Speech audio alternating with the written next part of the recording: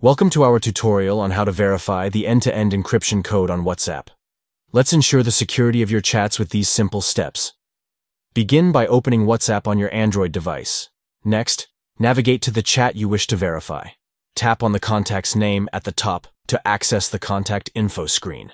Locate the encryption option and click on it.